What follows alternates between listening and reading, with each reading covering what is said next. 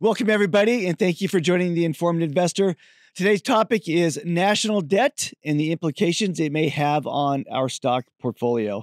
I'm Mark Gochnour. I'll be joined today by Wes Crill and Jake DeKinder. Guys, you had your coffee? You ready to go today? Still working on it, early on a Monday morning, but caffeine's definitely helping. And talking about debt really gets me worked up. So very excited. I was going to say, Gochnour, can we talk about something happy on a Monday morning occasionally? Well, you're always ready to go, Jake. All right, I'm going to read a few headlines, like to set it up, and then we'll come back and get your thoughts on this. So 2 headlines here you're going to start with. The first one, U.S. deficit fears cause stock market to dip. And then the second one, the tax bill could add to the deficit and to stock gains.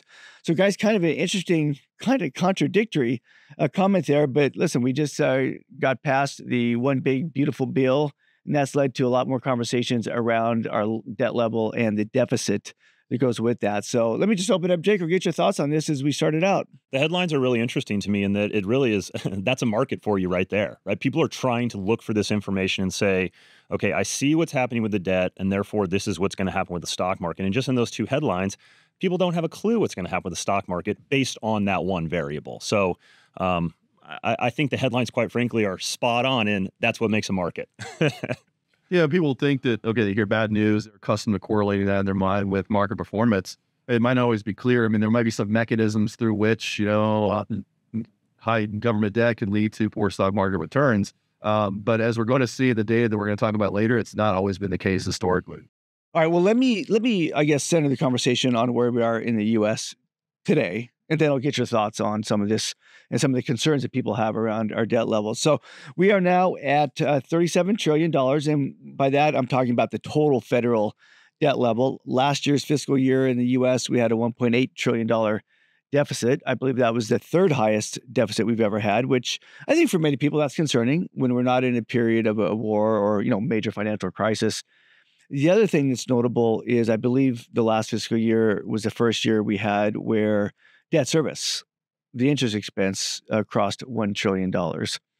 So, a lot of concerning things there. How do most, I'll say, investors, what are the things they're concerned about when they start hearing debt levels, get to that point?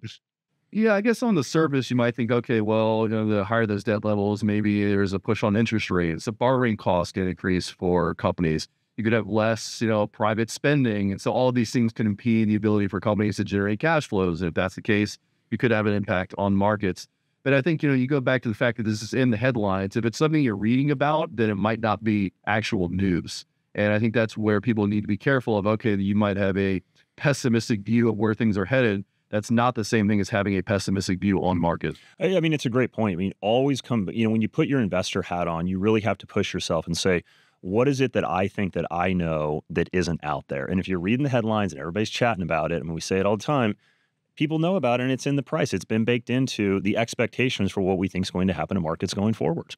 Well, let's look at then the impact perhaps in the U.S., going back to the idea of this debt level just increasing and increasing. What's been the impact on stock market returns here in the U.S.? And if you go back, there's been really 2 major increases in our national debt. And by that, I'm talking about debt as a percentage of GDP. We saw it coming out of the financial crisis in 08 and 09, and then we saw a huge increase in COVID. So if you go back to the beginning of 2008, debt as a percentage of GDP was about 64%. Today, it's about 121% or so. Yet it was interesting over that time period, and I want to look at my notes here just to make sure I got the right number. The return of the S&P 500 during that time period was 10.7%. Yet the last 5 years, even with this massive increase in debt, was about 14.5% or so. So you don't necessarily see a negative impact like you might expect when debt levels increase at a really high velocity. So I know, Wes, you've done a lot of work on this as well. Maybe from I'll say a more research perspective, what's some of the things that you found when looking at that?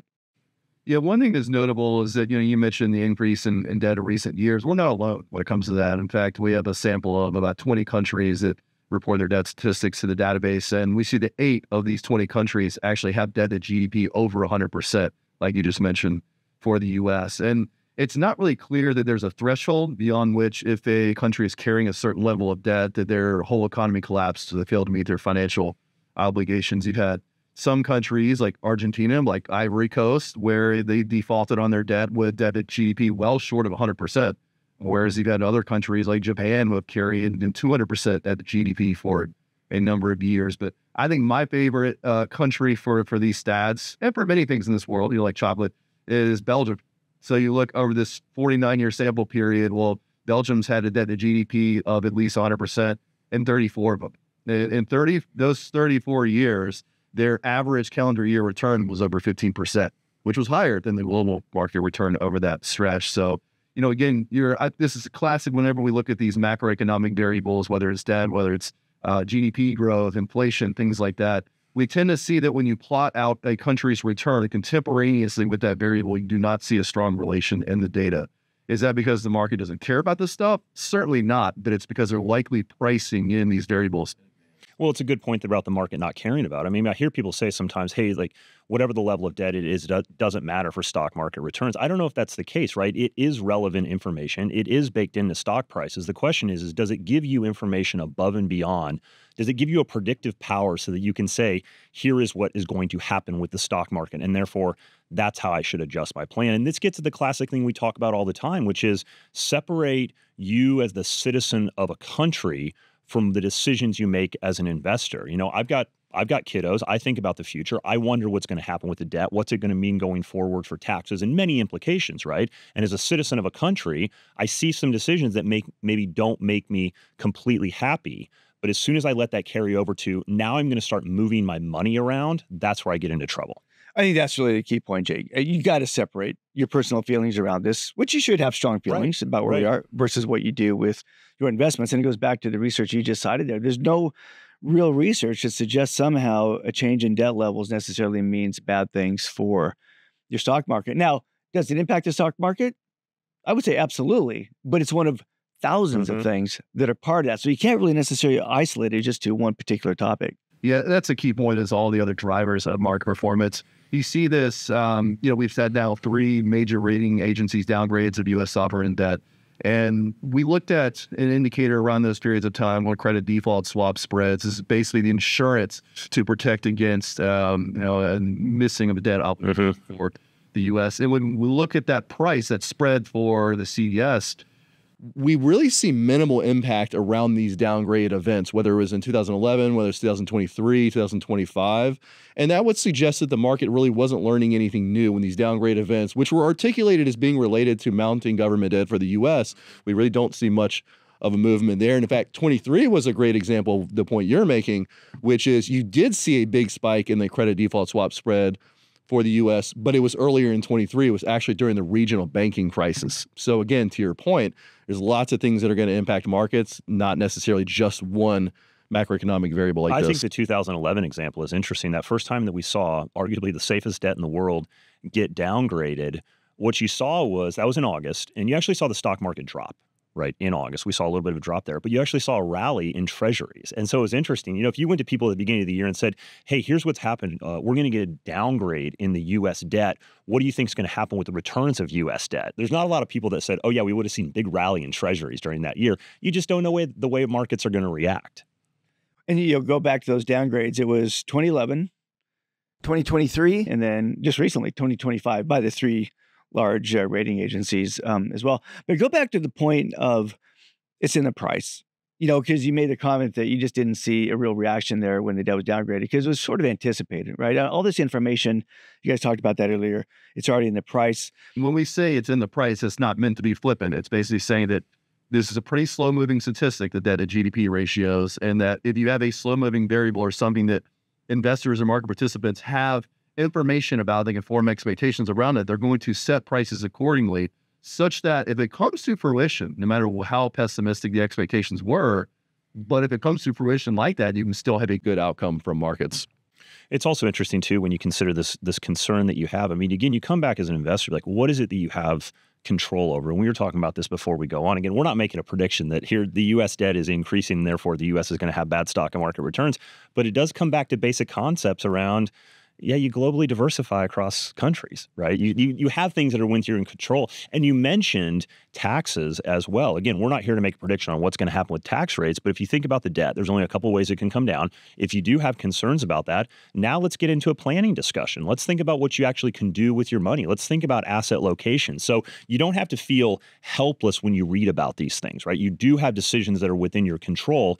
Just realize that be careful making some of those decisions of moving your money around based on, I predict this is what's going to happen.